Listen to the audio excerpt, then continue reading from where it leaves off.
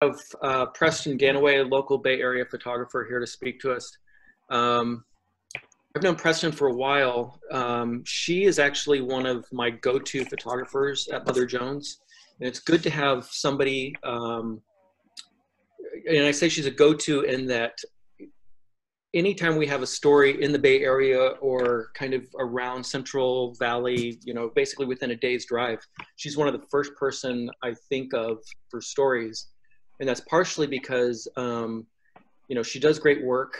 And honestly, beyond just being able to make good pictures, what makes Preston a great photographer is she's easy to work with.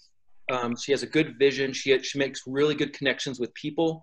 And like I said, she's easy to work with, which I can't stress enough how far that goes in getting regular work. You can be a great photographer and be a pain in the ass. But that will often mean you are not going to be the first person called. So I really can't stress enough. And that doesn't mean you have to bend over or be easy or not have your voice heard. But there's just a difference between being an obstinate jerk and being a smart photographer. And Preston is a smart photographer, both behind the camera and on a person-to-person level. And that comes through in the pictures, because a lot of the stories that we assign Preston are very sensitive or complex or take a lot of very spending time with somebody one-on-one. And so that comes through a lot just in how she's able to talk to people and get them to open up for photos. So without further ado, here's Preston, and she's going to walk us through some of her work. She has a great book. So we'll talk both about taking work as an assignment photographer, as a freelance photographer, but also working on a long-term project and turning that into a finished, finalized book. Preston, take it away. Cool. Thanks, Mark. Yeah, thanks so much for the introduction, too. That's always great to hear, because Mark is definitely one of my absolute favorite editors to work for a lot of the same reasons. But yeah, so I thought what I would do is just talk a little bit about my history and show some sort of general portfolio stuff. And then we can kind of branch off from there and talk about whatever you guys want to talk about, editing or, you know, juggling assignment work with personal projects.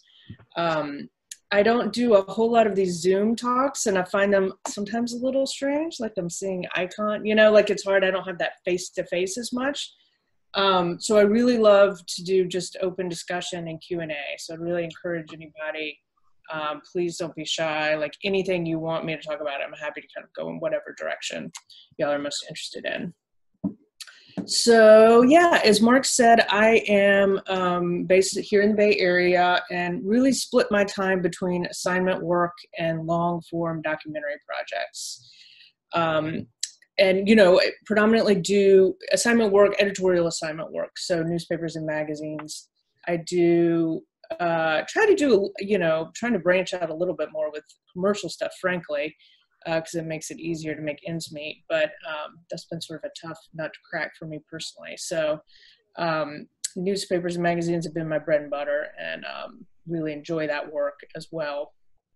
So when I grew up, I was focused on art and painting and drawing, but my professional background is in community photojournalism. So, and that very much informs all of the work that I do now, at least my people-centered work. So there's always sort of a back and forth with me and my work between journalism and art. So I grew up, I was raised in Charlotte, North Carolina. You know, it was really as a teenager that I started to migrate from art into photography, and transferred to a very small liberal arts school in Virginia to major in photography. And, you know, I really didn't have much training in journalism. I kind of fell into newspapers, really. And it's funny to say now, but in the early 2000s, journalism was like a pretty good way to make money, make a living. And so I was able to, you know, get a job at a really tiny paper right out of college and, you know, get paid to take pictures, which was, you know, awesome. Let me see if I can share my screen and I'll flip through a few pictures. Let's see.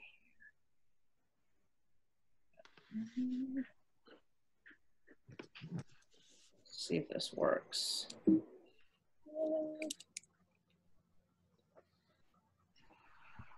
Actually, here, let me do it this way. Sorry, guys. I hadn't really done this before. See if this will work.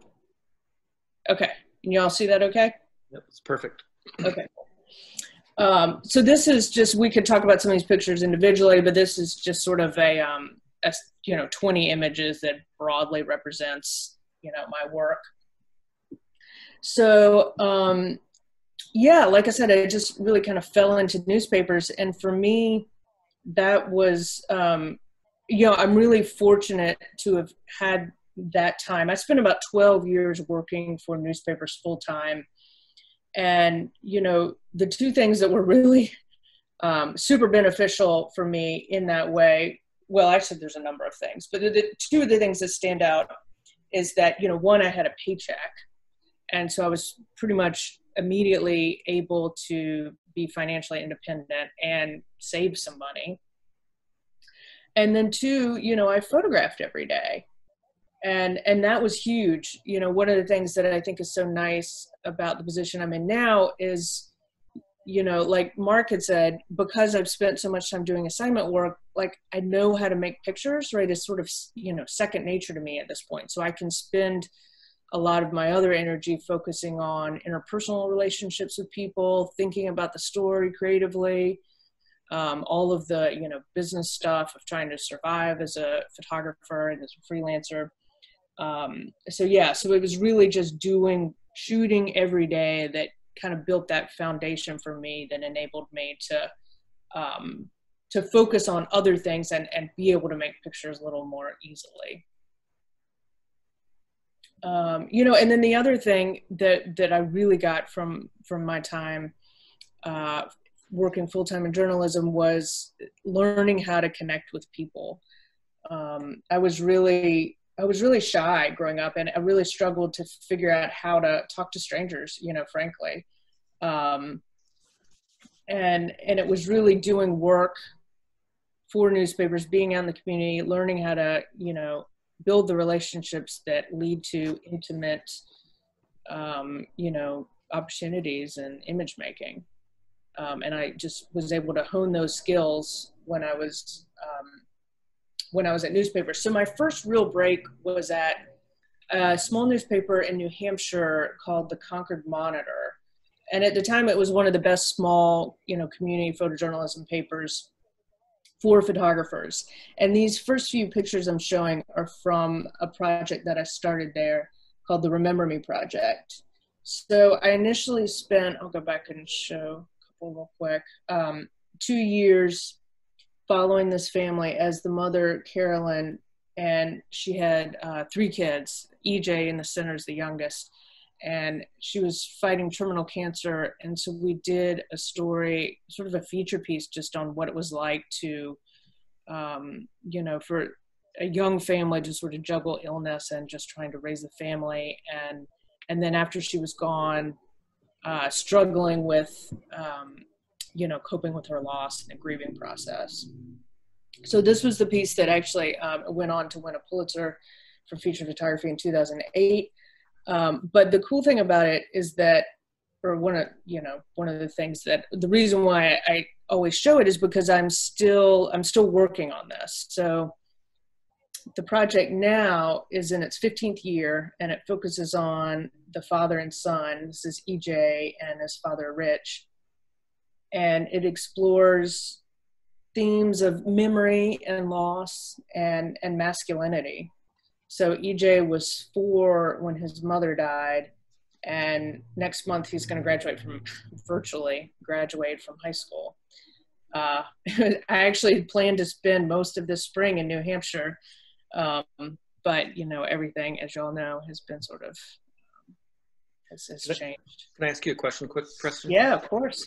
So when you're working on a large project like this, at what point, I know it's not like a magic turning point, but at what point kind of do you realize this project is about these larger themes you know, loss and masculinity and all that versus, you know, working on a story about this woman dying of terminal cancer and how, you know, it kind of evolves, I guess, into something larger. Yeah, no, that's a good question. For me, it's really, you know, it's been interesting having a project that's been with me throughout my whole career, basically. And so a lot of it is just how I've changed as an artist. Whereas when I was a photographer working for a newspaper, I was, you know, there to tell a story and very much like, you know, this is what this family's going through. You know, it's very moment driven. You know, you can look at the pictures and, you know, see A plus B equals C. You know, it has a very linear quality to it, right? And now I'm, you know, 3,000 miles away from the family, and I'm only able to go a couple of times a year. And so I have a stepped back view of it. And also just generally, I think I look, you know, I'm just more interested in making pictures that are a little bit more open-ended, and, you know, open to interpretation. Like I can't really say like the project that I have now is like about EJ and his father and what it's been like for him to lose his mother and grow up without her. It's much looser than that, right? And a little bit more conceptual, but still grounded in that documentary tradition. Mm-hmm. And, you know, I'm doing a lot of landscape work now with it too, which has been cool.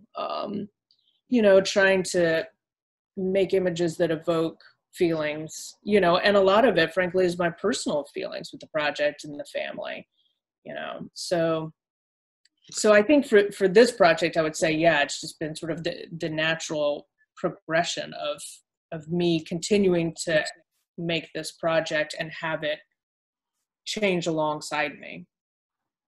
So I have a kind of a follow-up question. Since you're only able to go shoot a couple times a year, when you go back, are you looking for specific images, or do you just kind of let things unfold as they unfold, or is it kind of a mix? Yeah, I'd say it's a mix. I mean, I like to have a shot list, you know, so I definitely have a list of things that I'm looking for.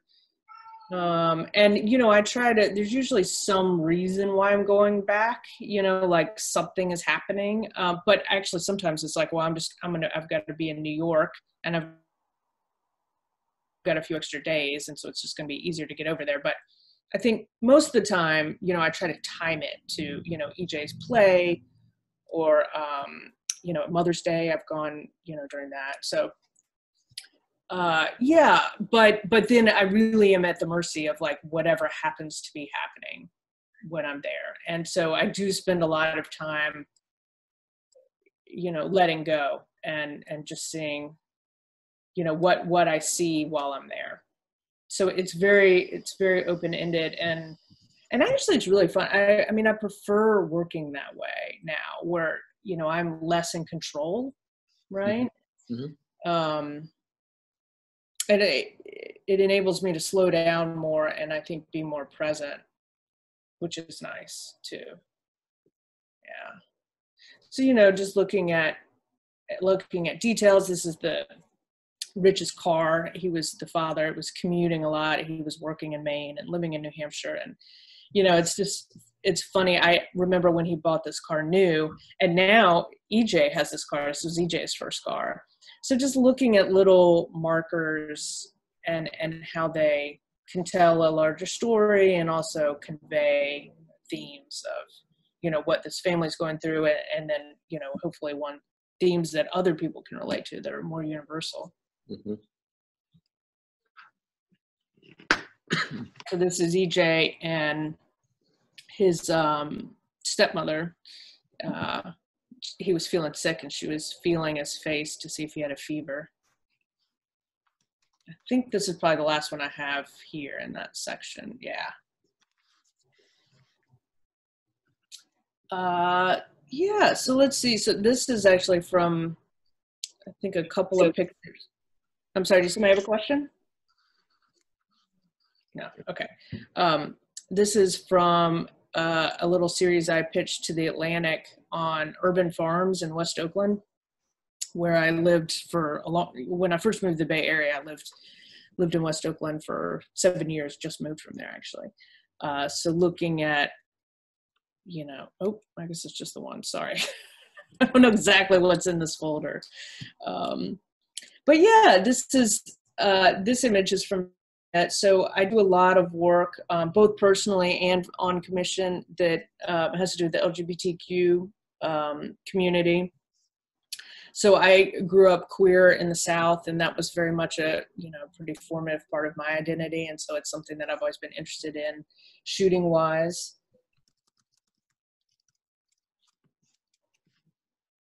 And then this is another picture from another long-term project, not as long, but about 5 years I spent documenting a neighborhood that I lived in Virginia.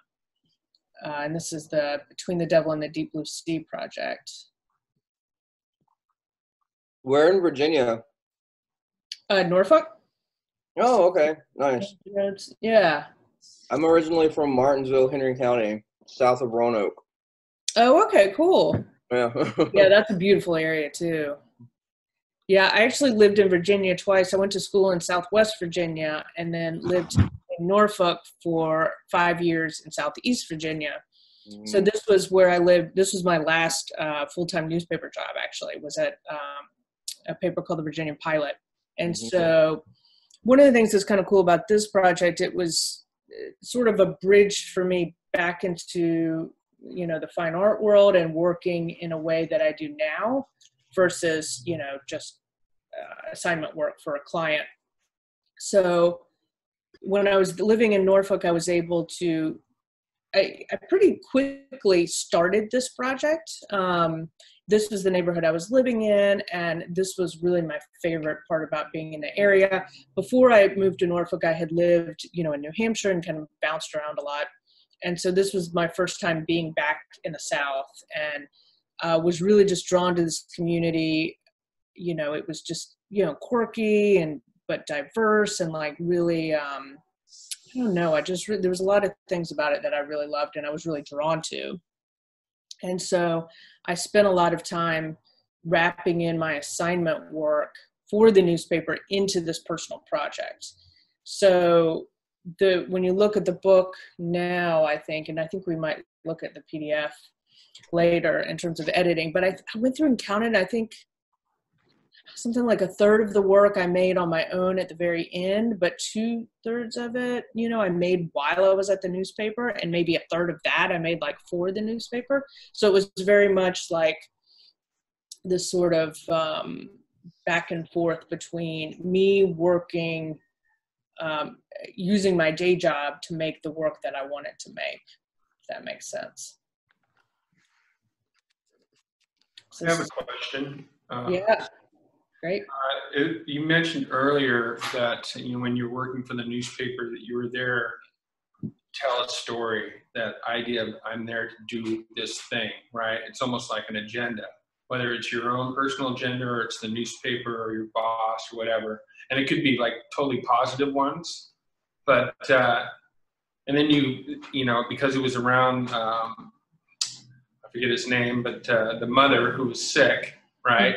And it seemed like opportunistic, if you will, to show up on Mother's Day because there would be like kind of a built-in emotional response. Where is it?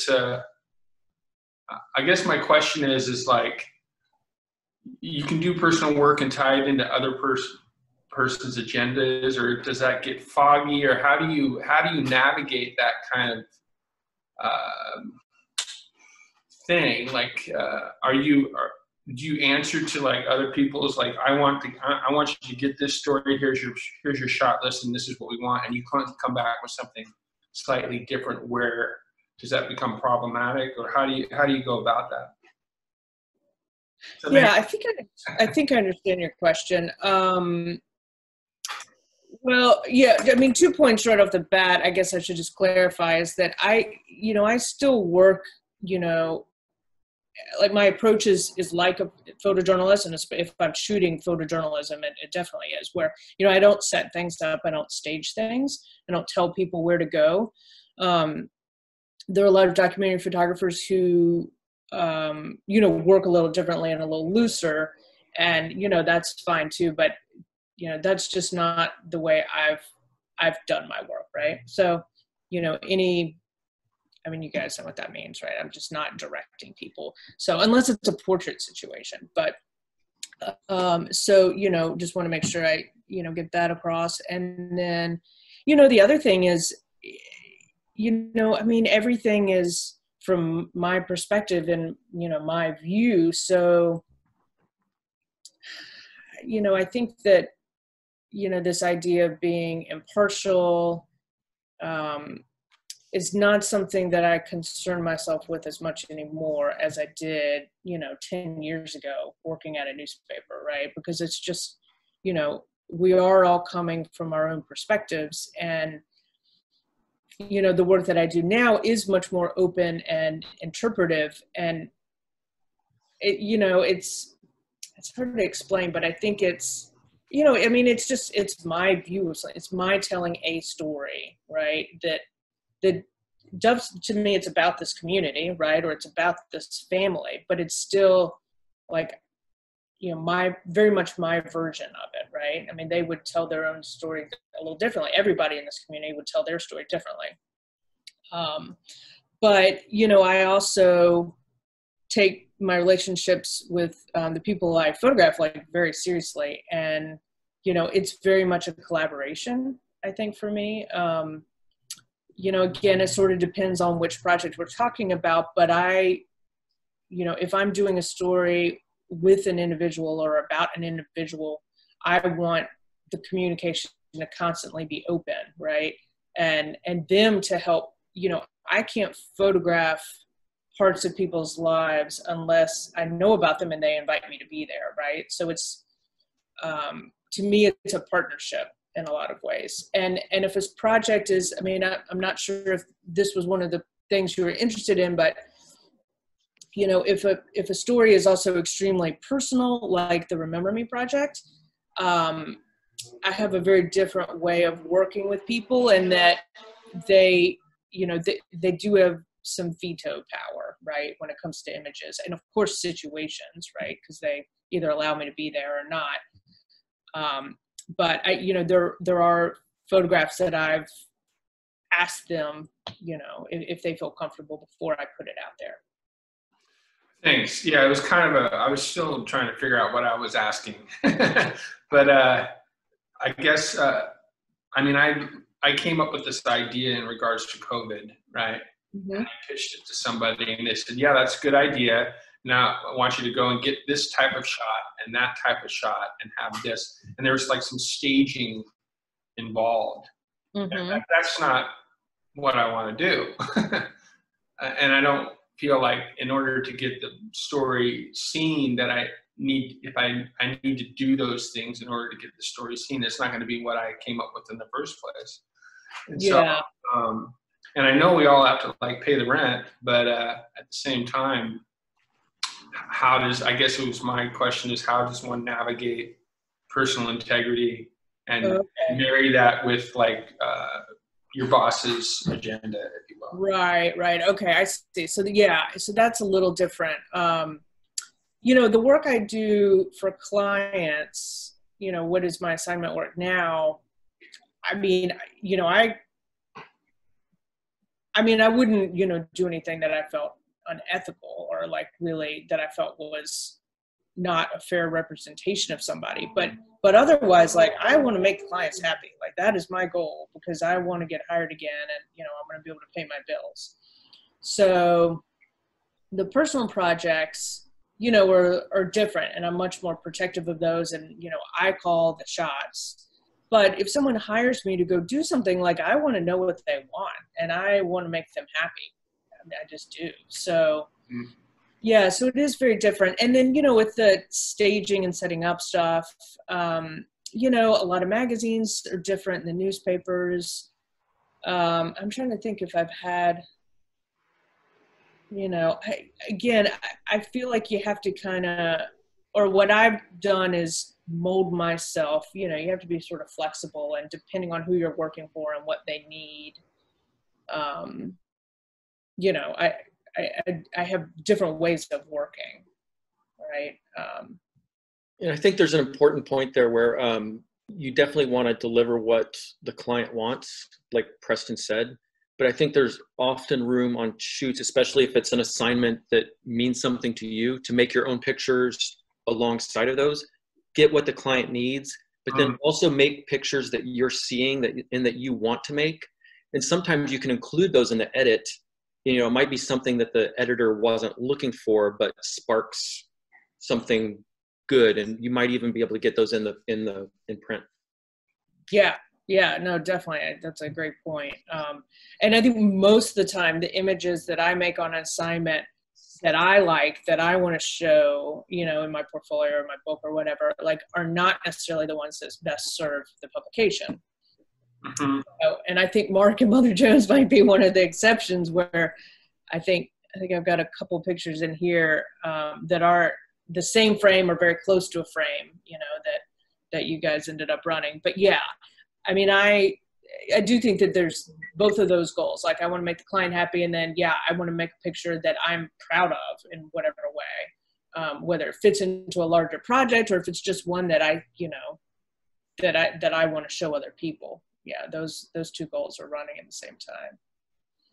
I mean, like I always tell you guys, you know, it's important to include images in an edit that you really feel strongly about, but also try not to include anything that you do not ever want to see in print, because invariably those are the ones that will get picked.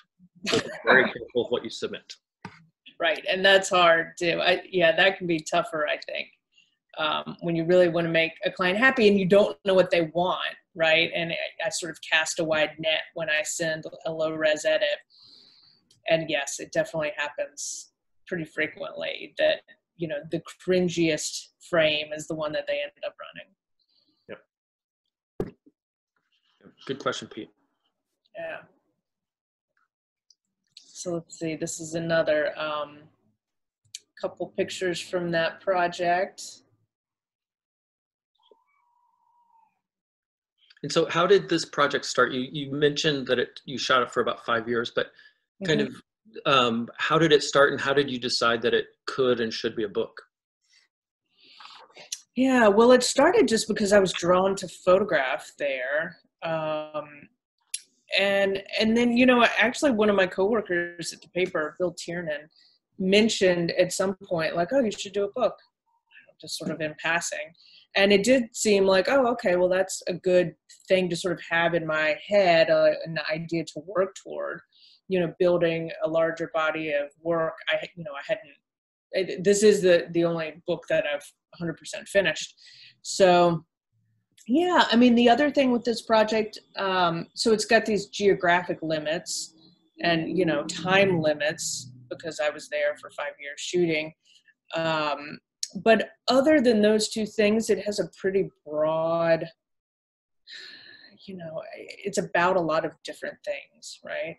A lot of different themes kind of go in and out of it. And so the book form was really, it's the one I feel the best about the body of work in book form versus, you know, on the wall or, you know, in a small edit. I think sometimes it's just hard to translate, you know, a body of work or a project in, you know, 10 pictures or 12 pictures, or, you know, we're constantly like editing for grants and publications or whatever. And it's, you know, a lot of times I'm like, well, you just don't get the sense of what the story is in this number. So in the book form, when I can have, you know, a lot more images, I think there's 68 in the final book. So I can have that many pictures, and I can really think about the sequencing, and I compare it with text. I think there's lots of different ways you can weave a narrative together. And I just think the work feels more complete in that way.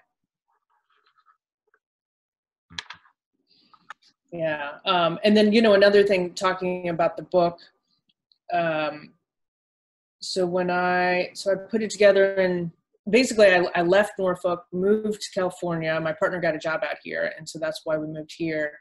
And I spent the first year like starting to freelance slowly, but also working on this project. And that was partly so I didn't have to sit around waiting for the phone to ring, because that's never fun to do. So it's another nice thing about personal projects is it gives you something else to work on. So you're not just waiting around. But so I spent a year, editing and sequencing and figuring out like physically how we were going to produce this book. I did crowdfunded it. So, that was a whole crowdfunding campaign on Kickstarter, and there's a lot of different parts of it. But I think that I had estimated at one point that about 10% of that bookmaking process was creative, and 10% might even be a little high. And I think that is a pretty good translation of like just generally my work, right? Would be maybe 10% is creative, and then 90% is just other crap, right, that you have to do. Yes. Hustling. So much of it is hustling. Yeah. Yep. Yeah. This is another, this is one image from a project. So I did a little series on queer youth, and this woman, Callie, young woman, was 19 at the time when she was at the Pulse nightclub in Orlando during that shooting. And her cousin was dancing with her. She went with her cousin and he was killed. So I did a few trips and, spent some time documenting her life in the first year after the Pulse shooting. Well, actually, yeah, the first year after the Pulse shooting. This body of work's really good. Thank you. This is one for Mark. This was a piece for Mother Jones on the cost of gun violence. So this is a young man named Kamari who lives in Sacramento and was in drive-by shooting and had multiple gunshots. And so they did a breakdown of like hospital costs, right? And just like literally what the financial cost is for, gun violence. Could you talk a little bit about this? Like, just kind of, I guess, walk us through like this assignment. So I call you and you get in touch with Kamari, and kind of how do you broker that, get to the point where you're photographing this total stranger in such a vulnerable, beautiful kind of photograph? Yeah, let's see. I guess it's sort of, I don't know. I guess every case is different. And especially because, you mentioned that, growing up, you were very shy. Mm-hmm. And I will say without a doubt, in every single class I've taught, the number one hurdle is people being shy and not wanting to talk to strangers. And so kind of figuring a way to break that has always been my biggest nut to crack. Yeah, it's definitely hard. And, I like to always make a point to say that because I think that, it's a very common thing that we struggle with. And I personally, the artists who I'm the most drawn to are also shy people, right? And then it is a process just trying to learn how to get over that. But I think that a lot of times the best work comes out of that struggle in that process. So, another thing that I think is really important is to try to use, to be genuine, but use your personality traits or, physical traits to your advantage. So, as a woman, I am less intimidating, and, I often looked younger than I was. I don't know if that's the case anymore, but, I was able to, because people a lot of times they didn't take me seriously, and that could be really advantageous, right? So I could sort of slip under the radar in certain situations. And then, I think also being shy, other people, other introverts can connect with you more easily, right? So yeah, Kamari was gay too, which was really cool. So that helped, right? I think, I don't really know how to, let's see, I'm trying to remember with this particular situation. I remember I called him up and just made a plan to go over there and, I don't know, just spend some time talking to him. You know, I think that's another thing that was really hard for me and was a process just learning that I had to open up to other people in order to expect them to open up to me. And that there's a lot of time where you just have to talk in order to build that relationship, which is like so obvious, I guess, now. But at the time, I was really drawn to photography because I wanted to not interact. I just wanted to be the fly on the wall. And it was learning that wasn't helping, that you know, that's not how you do it, or at least not how you do what I wanted to do. Yeah, I don't remember exactly how but this was in his apartment, you know, natural light. He had a blank wall. So I often am shooting portraits kind of on the fly, environmental situations, and, you know, looking for nice natural light and clean backgrounds. And he's in a wheelchair. I remember, so he was, you know, just sitting. I mean, that obviously kind of, you know, limited so much, or just, you know, guided what we did, like shooting wise. And we did a few different locations, but yeah, this was just in his apartment. And I can't remember the discussion of taking his shirt off, but, you know, at some point you're just like, hey, you know, do you have scar? You know, do you feel comfortable? Is this something that, you know, would you feel comfortable showing, you know, having some pictures where you can see these scars? Because I mean, that's what it's about, right? So yeah. And then I think there's also, you know, shooting a lot and getting just these side moments where he was stretching and closed his eyes. You know, I think there's a lot of luck involved too, right? Where I didn't tell him to lean back and close his eyes. It just, as we were shooting, this was a fleeting moment that I think ended up just working really well. That's great. Yeah, thanks. Question. Yeah.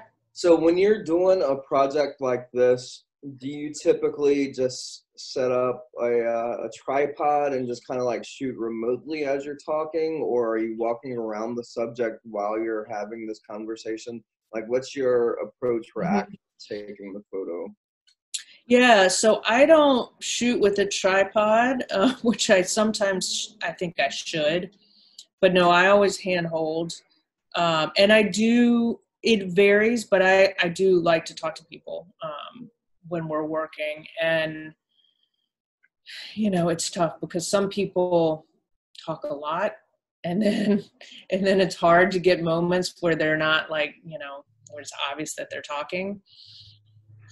But yes, I definitely do. You know, I like people to move around some, and I like to talk to people while we're shooting. Yeah, to keep it, you know, I also try to keep things feeling pretty casual. I think, you know, a lot of people, I'd say most people are uncomfortable having their picture taken. And so keeping it casual. And again, I think this is something that sort of works to my advantage in the way that I work, and just, you know, who I am is I just, you know, kind of keep things chill and flexible as much as possible, and, you know, try to really make people at ease, because if people aren't at ease, I can't really, it's hard for me to make a good picture. Yeah. And then, you know, we'll just spend some time, you know, it depends, but, you know, it's usually as much time as I can get, and going to different, in a portrait situation, you know, doing a few different setups, as they say, although I don't really set up that much, but yeah, finding a good spot and putting a person in that place, and, you know, trying different things, different lighting, you know, modifying. But as I said, I work with, you know, mostly available light. Yeah. Yeah, I have a question too about that. I appreciate what you said. You know, I find that as soon as I raise the lens, the expression changes. You know what I mean? And that's the most challenging part for me, is to keep the normalcy going, and then be able to get the thing up in the air at the same time. You know what I mean? Without their face changing or anything. And even the click of the shutter can like snap them out of it and make them, oh, I'm getting photographed now. You know what I mean? Mm-hmm. So I just wonder what your tricks, or I guess there is no trick. It's just being as casual as possible. I don't really know. How do you go about that? Yeah, I mean, I think, I generally photograph a lot. And so, the shutter is going off pretty frequently. So they have to kind of block that out, I think. A lot of times, not a lot of times, but sometimes I'll work with assistants, and I think that helps too. Then there's another person there who they can interact with. I think, really talking to them, I guess, is the biggest thing, and spending time. The worst thing for me is when I take a few pictures and then someone's like, okay, are you done yet? You have what you need. Because then it makes me sort of nervous, and, and it's just too rushed. I like to spend, at least a half an hour, but I try to budget, a good hour. So I want people to know that they've got to settle in, because I think that's just a misconception too, that people think, and some photographers work this way, but they think, okay, you sit down and you smile and then you're done. Right. And so in the work that I do, I need to spend time, and there are many moments within, a photo shoot like this. So yeah, I think setting up expectations is important. And so a time frame is part of that for sure. It's to when you're setting something up with someone, say, I need, 45 minutes to an hour or something like that. So then they know, okay, they can't just rush out the door. Right. And, I also think there's a lot of interpersonal stuff where if people feel comfortable and they feel like it's a good experience, then not only do I make a better picture, but then they like the picture better too. I just think there's a lot of, it's got to be, it's got to be a good experience in some ways. Yeah, I think part of it is, if you think, the only experience people have ever had with having their picture made in the setting is in school, where it is that kind of, smile, bam, you're out. And so that's what they're expecting. And so like Preston said, it's reconfiguring their expectations of what having your portrait made is. Yeah, exactly. And I don't know what other people remember of that, but I just remember that was so uncomfortable, right? Because you had to arch your back and move your chin and tilt your head. And you just feel like you're contorted. Yeah, and I don't want to do that. I do have to direct people a fair amount sometimes, a lot of the times. But, I don't want people to be, to feel like that physically. A lot of times I just tell people, what feels the most comfortable to you? You want to cross, I need them to do something different with their arms. You want to cross your arms and lean against something. And then you can sort of tell if they're like, oh, that feels weird. And I tell them, well, if it feels weird to you, it's going to look weird in the picture. So I want people to engage as much in their own body language. So it's trying just to figure out how to do that as well. How much information do you add outside of the frame to create the narrative? Meaning, you told us that he was sitting in a wheelchair. That totally changed the story for me. I didn't realize he was even sitting in a wheelchair. Is it necessary to do a lot of extra info outside of the frame, or? Well, it just depends on what the story you're trying to tell. And, the reason why I threw that out there is I was just replaying, the situation in my head. And I didn't know, I think I didn't know he was in a wheelchair until I showed up. And I think, we shot some, and Mark may even remember more than me. I think we shot, I think I moved some frames where you could see it, but yeah, I don't know if it matters really. Yeah, there were definitely some images where you could see the wheelchair, but I think in the end, it didn't matter as much that he was in a wheelchair, and it was kind of the scar, like Preston said, was kind of really it. And more than anything, his expression. It almost looks like this exhalation, sort of, it's so expressive. Yeah. Actually, so I figured out how to know the picture that's coming up after the one I'm showing you, and ironically, it's another person in a wheelchair. But we could talk about this as sort of a different,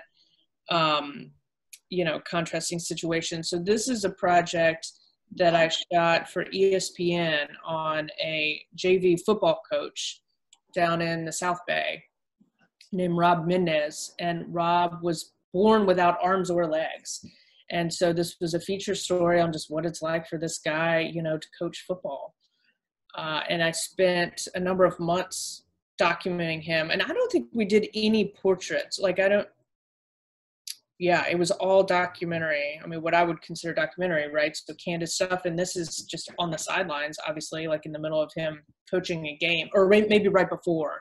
I think he was talking with the referees before the game, but he might have been arguing with them about a call. I don't remember exactly. But so, obviously with so story, right? The reason why we're doing this story is because, he is so different physically than most people. And so, that had to constantly be reinforced in the pictures, right?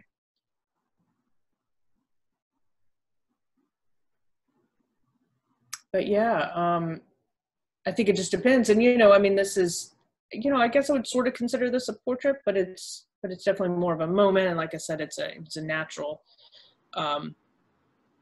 just kind of a natural moment that happened during the course of shooting.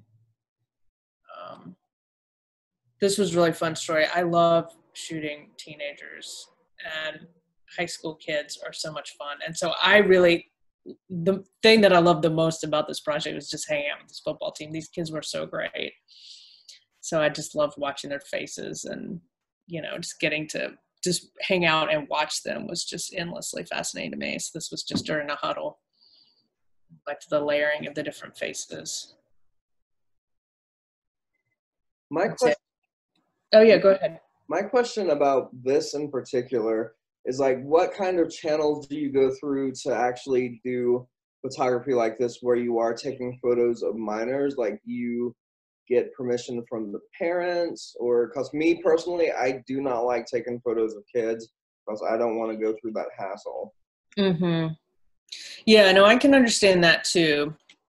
Well, the nice thing about editorial work is, you really just need a verbal consent, right? So unless it's, a commercial thing, I don't need a model release, right? I don't need a signed document. So, schools are always tricky.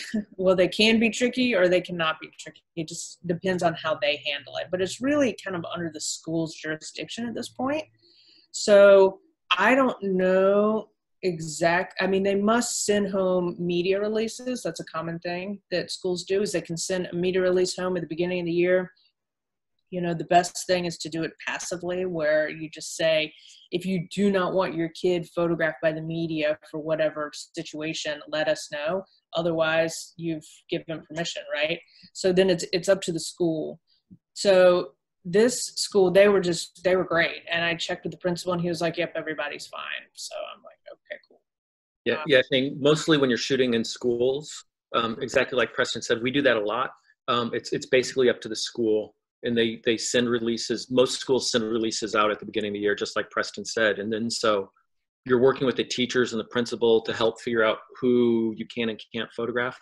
And so, which is different than like going to a playground or whatever. But like in a school setting, it's generally on the school to cover that. Mm-hmm.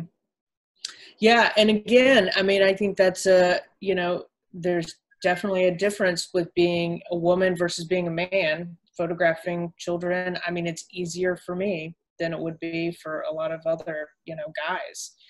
And so it's just knowing, there's a lot of things that are much harder for me than for men. But that's one where I've certainly run into situations where people get upset, but people, it's just, I don't seem as threatening, right? But so like in public, what I would do is, if it's a young kid, I definitely try to find the parent, right, and ask permission. But if it's a teenager, something like that, these kids, that they know if their parents are concerned about that stuff or not, right? And so a lot of times, if the parents aren't around, I would just say, hey, do you think your parents would mind? And if they say, usually they say, no, my parents wouldn't care. And then it's like, okay, cool. And then I'll give them a business card and say, here's my information, have them contact me or whatever if there are any questions. So that's one way I would handle it if I had taken this picture, you know, not at a school, but in like a more public setting. All right, let's see. There's, I think, 2 other frames here. This is just another picture. It's sort of a random image that I made working for the Virginia pilot. Again, I did this in Virginia, a story that I did on judgment houses, which was this evangelical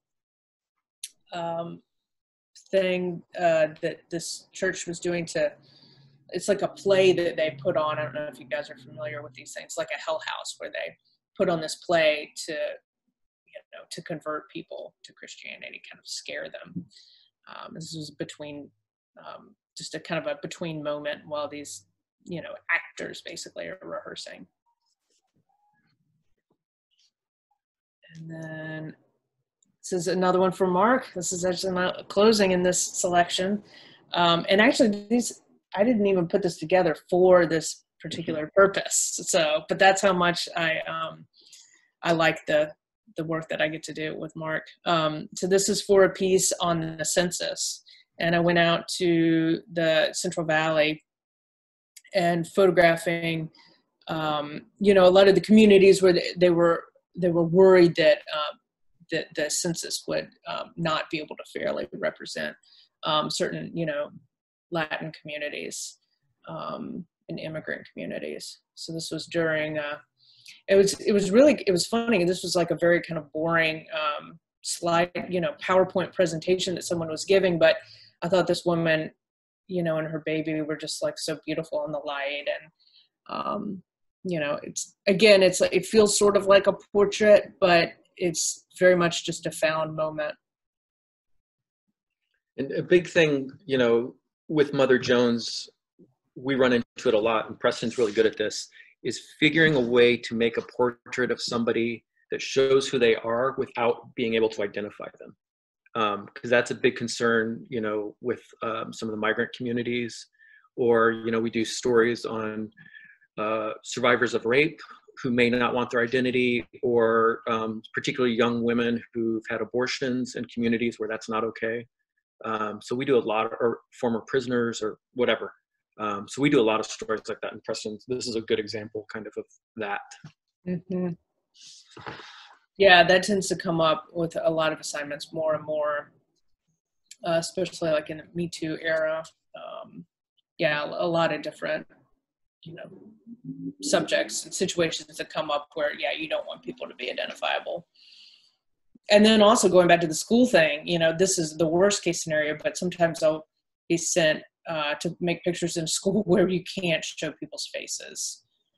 And so you got to have a few tricks up your sleeve in order to deal with that. Anybody have any questions for Preston while we're here? We're coming up on an hour.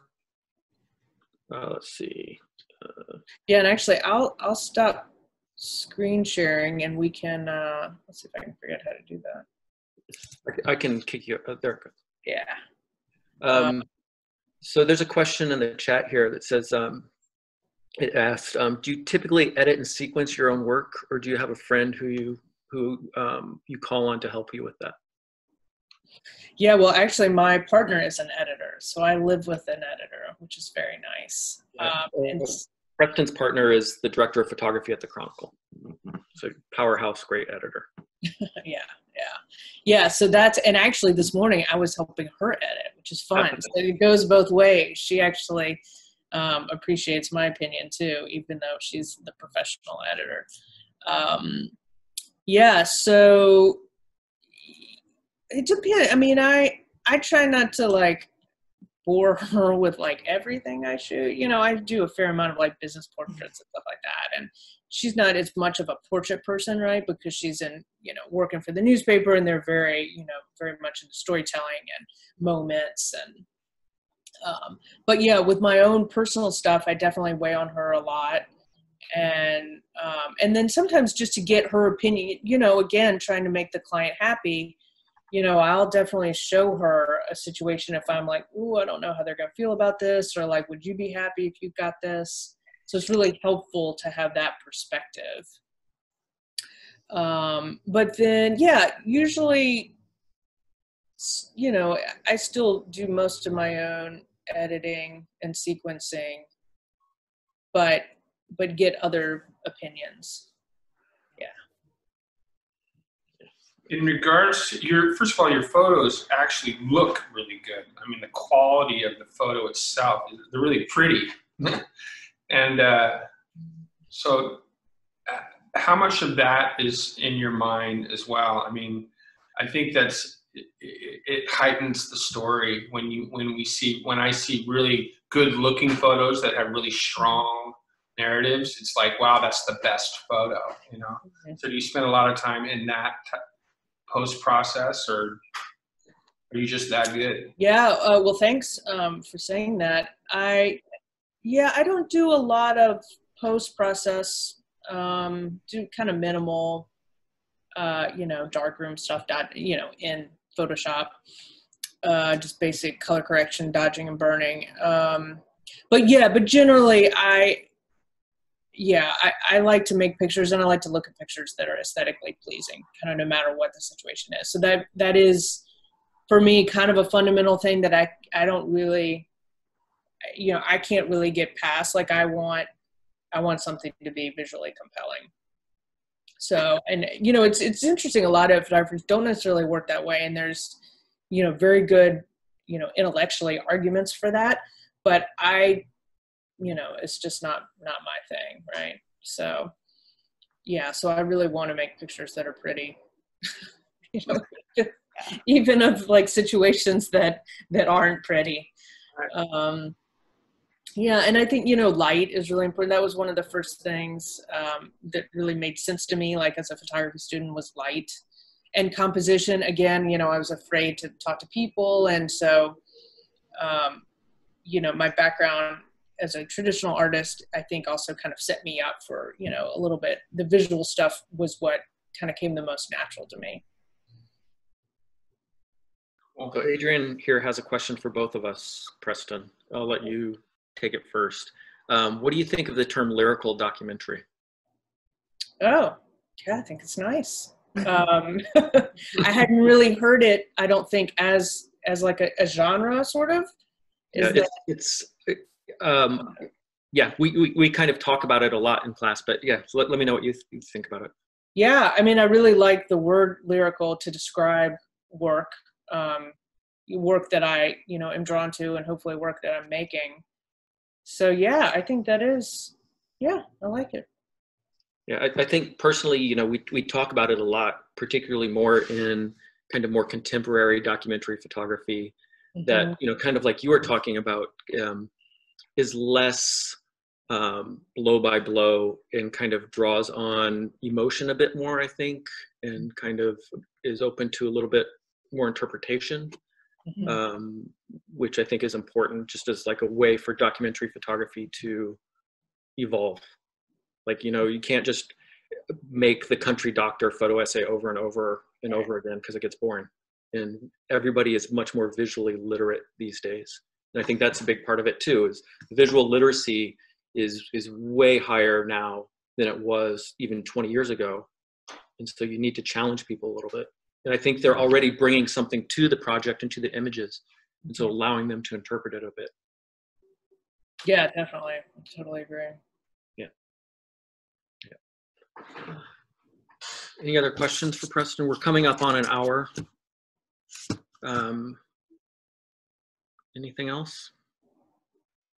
Yeah, I mean, I'm pretty, flexible. So if there's any other project or commission work or anything that people, want to look at a little bit more in depth or talk about a little bit more specifically, happy to do that. Let's talk just really briefly, since today's class is about editing, just kind of how long did it take you to put together your book? And specifically kind of from the point when you were like, okay, I think I'm finished shooting it. And then, kind of how many images, when you're at that point, kind of how many images were you wading through to getting down to those 68? Well, there were a lot of images because, because I've been working on it for so many years. It's like the Remember Me project is super daunting to edit. And that's why I haven't done a book of that work yet, because it's just a little overwhelming. But yeah, it's sort of a weird process with the Between the Devil, because I had been, I had gone through, although it's similar with Remember Me, I've done edits, but then after a number of years, you kind of want to go revisit older stuff and see. I can interrupt you really quick. While you're talking, I'm going to share my screen and page through the PDF of the book. Okay, great, yeah. So there's always situations where it's like, oh, I want to go look at that older work again and see if something resonates now that didn't at the time, or just in a frame I missed.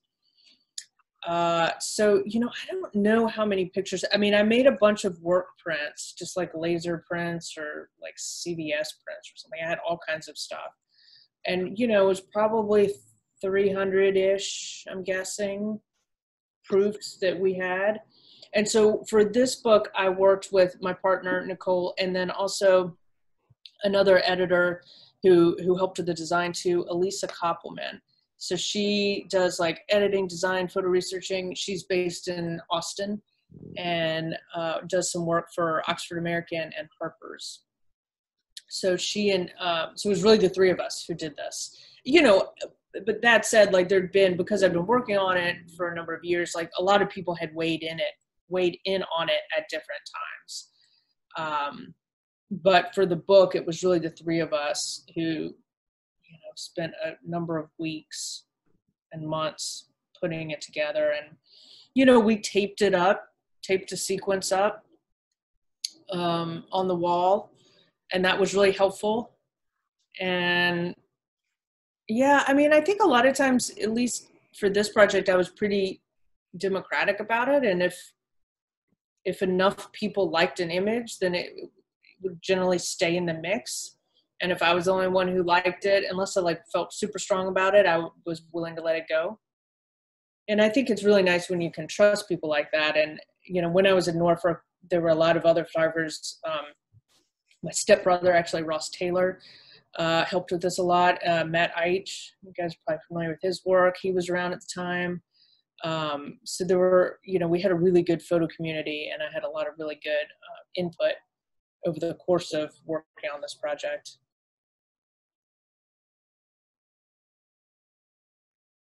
Yeah, was there another part of the question, Mark, that I missed? I don't think so. Not necessarily, it was kind of, we don't really need the nitty gritty, like how many passes it took or whatever, but, and then kind of when you had the edit down, I guess, like, okay, these are the images I'm going to use. How did the design of the book, when you started designing it, how did that influence the sequence, and did that impact the edit that you came up with at all?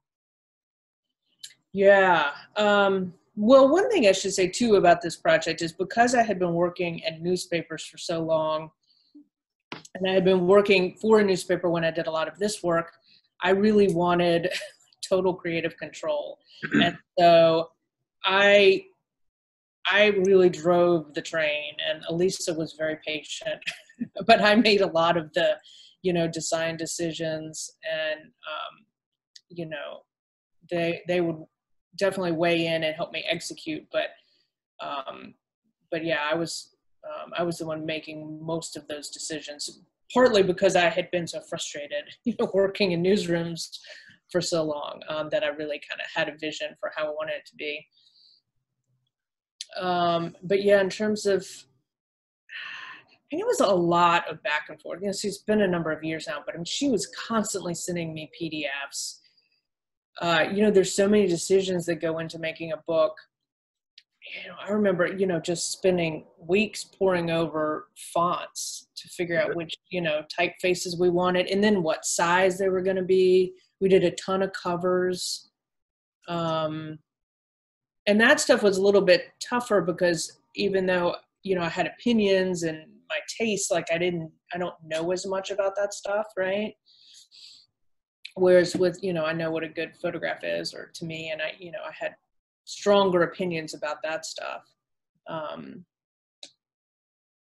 But yeah, it was a long process. So Elisa was in Austin at the time, and I remember I got her to come out, and she stayed with us, and we had planned on doing, you know, most of this in like 2 or 3 days. And that was originally part of our negotiation. It's like, I'll pay you this flat fee, come stay with us, you know, we'll buy you meals, you know, we'll do this in a couple, 3 days. Right. And, yeah, that was very naive, because it was months. You know, we got some work done during that weekend, but nowhere near the amount. Yeah, poor thing. She spent a lot of time on this. And then, you know, the production as well, trying to figure out. So I self-published it. I guess that probably goes without saying, but I should have made that clear. And then, you know, trying to figure out how to produce it physically. And we worked with a printer in the South Bay, and then a local bindery in Oakland who like hand-did the binding and the covers. And I mean, that took months and so much like oversight, you know, lots of disasters and just all kinds of trials and tribulations with that. Adrian has another really good question here, kind of shifting away from the book. Have you had any assignments around coronavirus or the quarantine yet? Yes. Well, I was actually working on a really big commission right when this started that has now been just kind of put on hold because it didn't have a coronavirus aspect of it. And so that's been kind of tough. Like, I don't know when they're ever going to run that. But so I was kind of going in and out of the cities some, actually working in the homeless population before, like right around the time the shelter in place was happening. Mm-hmm. So that was a little unnerving, you know, because obviously that's a very vulnerable community, and hopefully things are a lot better there now, but you know, there's no social distancing in the Tenderloin, right? So that was a sort of strange thing, like working normally in an abnormal situation. And then I've done a couple of assignments, yes, since then, you know, mostly outside. I don't think I've, you know, and at this point I wouldn't go in someone's house, I don't think. And I turned down an assignment actually that was like on the edge of what I felt comfortable with. And I was like, yeah, I just don't feel like I can do that. So yeah, it's stressful. Mm-hmm. Yeah, I really feel for the people who are out there shooting all the time because, you know, it was just such a process of it, just a whole other layer of anxiety, right? And then, you know, cleaning your camera and yourself, like coming back home, right, into your space after being out shooting. It makes going to the grocery store a lot easier, you know? Yeah. But I haven't done a ton. I've only done, you know, a couple things since this started, so. Yeah. It's really tough. You know, the new issue that we're working on doesn't have any assigned photography in it. Oh, really? Yeah. And that's not entirely why, but it's definitely been, like, we had an option to photograph somebody and just opted not to and just go with something else just because, you know, it didn't seem worth it, you know, ultimately. Yeah. Yeah, it seems like there's legal, I mean, not just personal, you know, people maintaining their own personal health and the health of others, but also some intense legalities and question marks around the legalities of that right now that people are discussing, especially in the photographic community, and it's confusing. So I don't know, you know, I'm curious about that. I've just been keeping a half eye on the legal side of it. But I know the new one is that you're now allowed to photograph outside, but there was the whole question of, well, what does that exactly mean for professional work? So, yeah, I don't know. I mean, plus the other side, you know, I know a lot of photographers, there's a lot of photographers talking about, you know, if you are sent out on assignment, are you going to get compensated for quarantining yourself if you are in photographing a vulnerable population, which, you know, from the magazine perspective, it's like, I can't pay somebody for 2 weeks Right. You know, I can only pay, can't do that even if they're on assignment, you know, let alone, but then, you know, I was talking to Danny Wilcox Frazier this morning, and he was just in Detroit, and he's quarantining himself for 2 weeks just because of that. Like, you know, he can't shoot for 2 weeks, you know. Yeah, I've seen a lot of discussion about hazard pay around this, and I didn't ask for hazard pay because, you know, last time I did an assignment was like 3 or 4 weeks ago. But that's another thing, just like leaving your house to go make pictures, even if you're outside and even if it seems like it's not particularly high risk, like should it still be, you know, hazard pay worthy? And then what does that entail? Right. Mm-hmm. And then you have somebody like Victor Blue, who is literally a combat photographer. Yeah. And the New York Times hired him because he is a combat photographer to photograph inside the hospitals in Brooklyn and Queens. You know, so he's frontline. It's insane. Yeah. I've been wondering who's been photographing those images. Sorry to interrupt, but yeah, I've been thinking about the photographers behind those images in the hospitals. Yeah. And that's, you know, Vic Blue is one of those people, but like I said, he's somebody who spent a lot of time in war zones and just really intense situations in general. So I think their thinking in hiring him is we're going to hire somebody who we know will definitely take necessary precautions and isn't going to be naive or cavalier about it. Mm-hmm. Yeah, for sure. And then obviously having the right PPE. I mean, you know, I've seen pictures. Philip Montgomery, you know, was doing a lot of stuff in hospitals, and you know, the full, you know, they've got to be completely in level 3 hazmat, you know. Which is another level of challenge to shooting. Yeah. Oh yeah, for sure. For sure. I cannot imagine. Yeah. It's pretty hardcore. Yeah.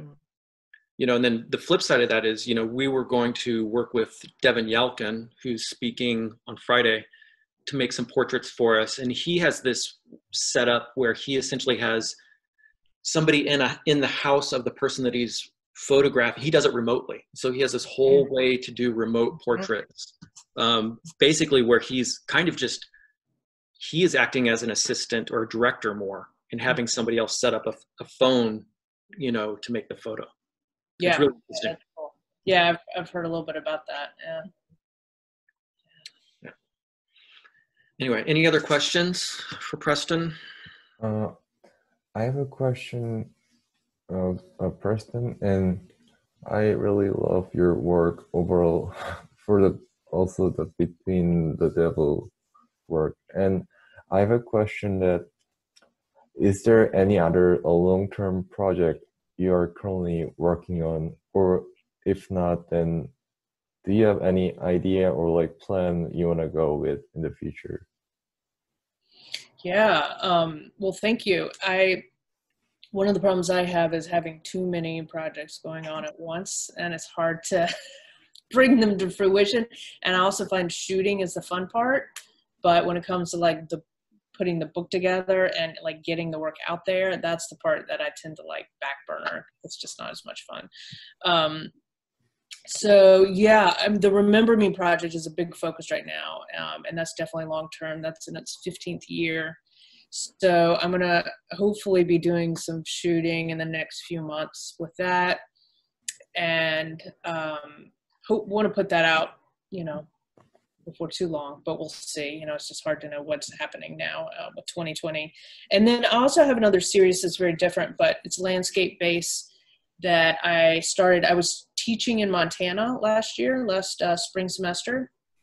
And so I started a project as just a pure creative outlet to kind of counter, you know, the teaching part. And so I was out there shooting while I was there for a few months last year, and then I've made one more trip back since.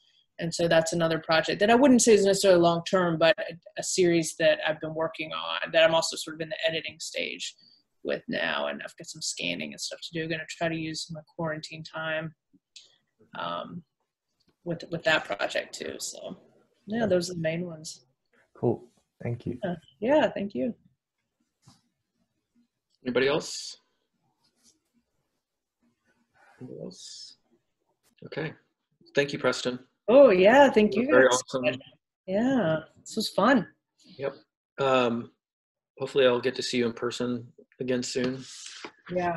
At some point, whatever stage that is. And I have a rough, there's a photo thing that's been batted around at work, so I'm going to talk to you about it after this and see. I don't know if it comes through, but we'll see. Yeah, that'd be awesome. Okay. Cool. Well, thanks everybody. And feel free to follow up. If anybody has any questions, you want to shoot me an email or something, my website's got my email and Instagram, and then newsletter sign up if anybody's interested in all that. So future books and projects and stuff. So, all right. Well, have a good rest of the semester.